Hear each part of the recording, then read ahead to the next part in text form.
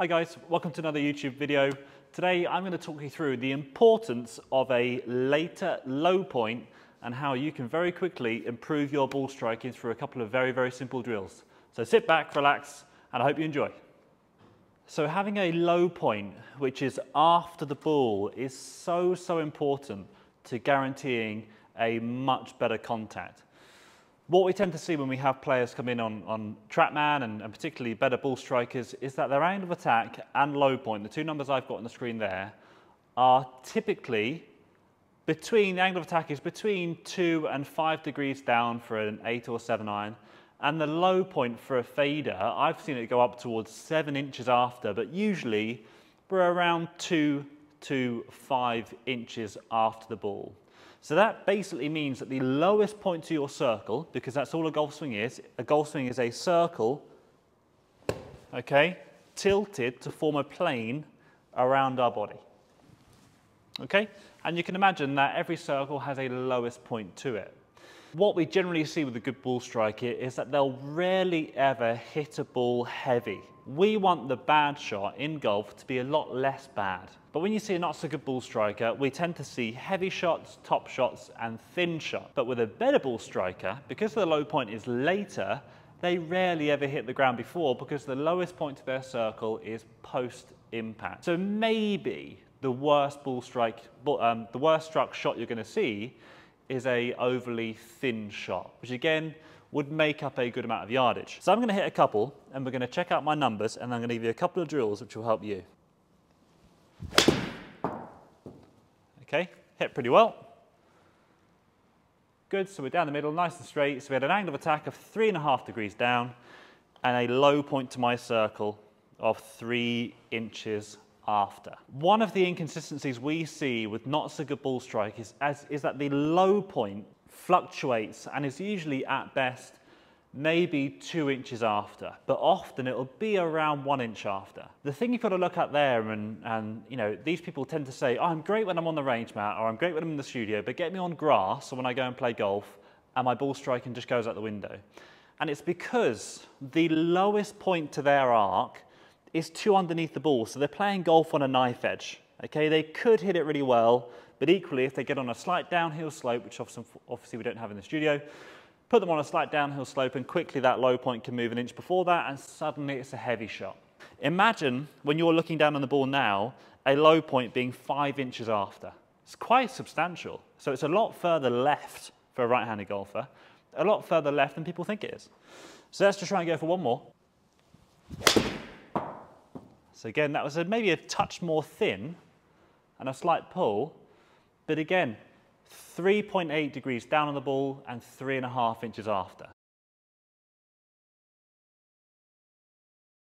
Okay guys, so what you see here is I've got 2 drill sticks which are separated by only maybe 5–10 degrees, not an awful lot. The straight drill stick is my ball position, okay, which for an 8 I'm going to play just forward of middle.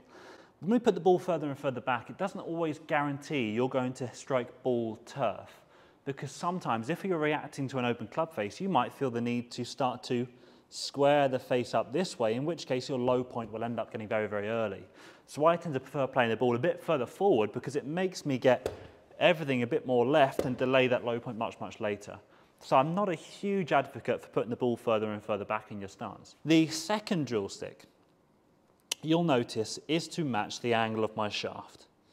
Okay, so the shaft is leaning slightly to the left. So it's almost the inside of your left hip, okay? Or you can imagine if we had a plumb line coming down from the bottom of my Golf Pride logo, it would sit roughly about 1 inch in front of the ball, okay? If we can try to deliver that kind of feeling at strike or even exceed that, you can imagine when I deliver shaft lean, it's very likely that my club is still going to be working downwards.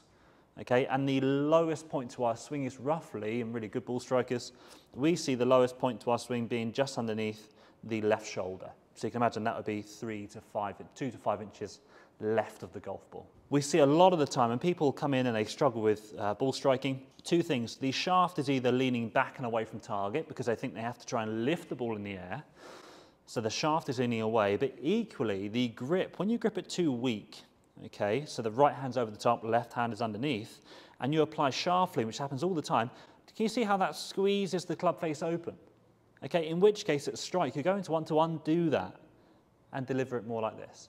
So we need to make sure that the shaft is matching that second drill stick and the grip is slightly on the stronger side, okay? So there's another video on my channel talking about the importance of grip, and this is why, because what we want to happen is that when we apply shaft lean with a good grip and we work the shaft around us, the club face can stay square. But if we have a grip which is too weak and we apply that shaft lean, now you can see the face is squeezing off to the right-hand side. In which case, if you've tried this and you're struggling with a slice steel, it's very, very likely that the club face is not strong enough to deal with the shaft lean in the first place. So finally, I'm just going to hit a couple of balls, one with the slightly stronger grip and the second with a weaker grip, because this is very, very simple stuff for better ball striking, but it's not so simple if you're having to react to something else happening. Okay, so 2 grips. Let's go the first shot with a slightly stronger grip, okay, which in theory should tend to work a little more to the left. So we're going to match that line on the floor. We're going to get our grip a little bit stronger, and then we're going to hit. Okay, that felt pretty pure. So a ball that started just left my target line and has drifted back to the right, even though I have a strong grip, okay, because the shaft lean at strike is getting the club face into alignment. Now let's try and make a very similar swing. Okay, so we've got a nice angle of attack, 4.5 degrees down, a low point of 3.7. Let's try and do the same thing, but now we'll overly weaken the grip. Okay, and this will show how people struggle with this drill. Okay, so we're going to match the shaft, weaken off the grip. Okay, so I've delivered shaft lean. It's come out the heel, and now it's going to drift off to the right. The angle of attack was a little bit steeper. The low point was a little bit later, but even still, that ball is going to spin off to the right. Okay, so finally, the reaction, you know, you see that ball flight all the time, you've got a weaker grip, you're trying to deliver the shaft lean. What you'll learn to do is do this. Okay, overwork the hands through strike, because that would help you get the club face square, but what it does is it shallows your angle of attack and gets that low point too close to the ball. Really simple feel, a really simple setup to help you strike the ball better, and also a reaction if you are struggling with this drill. This drill is often the fix, but the symptom, sorry, the cause of that symptom is the fact that the grip is too weak at setup. So get the grip just a little bit stronger. I've got another video on that. Get the grip just a little bit stronger, match that shaft angle in your setup, and then try to hit a few balls from there, matching that shaft lean. And if the grip is good enough, you should be able to deliver a little bit of shaft lean, get the low point a bit later, and the ball still come off straight. Okay, so hope that helps. Hope you enjoyed the video. If you did, feel free to click the subscribe button and give it a like for me, and drop a comment in the box below with some ideas or some videos that you would like to see or things that you would like help with. I'd be more than happy to get something out for you. Okay, so hope to see you all soon. In the meantime, take care and play well.